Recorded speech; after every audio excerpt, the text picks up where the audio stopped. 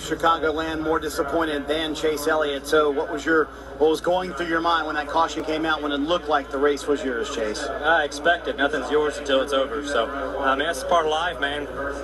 You're not dumb. We've all watched this stuff long enough. We know these races don't go green that long, and we see more cautions come out at the end of these races than we do not. So that's just part of it, man. You got to expect it, be able to embrace it, and move forward. I feel like we did a good job controlling the things that we could control today. Had a fast Napa Chevy. Appreciate everybody's hard work this weekend. Hendrick was strong. That's good to see. And like I said, there's some things you just can't control with the amount of guys that stay out and where you line up on a restart. So, we played the cards we were dealt, and it came up short. You guys did lose a spot on that final pit stop. Had you started fourth, where Truex started, do you feel like you could have won the race?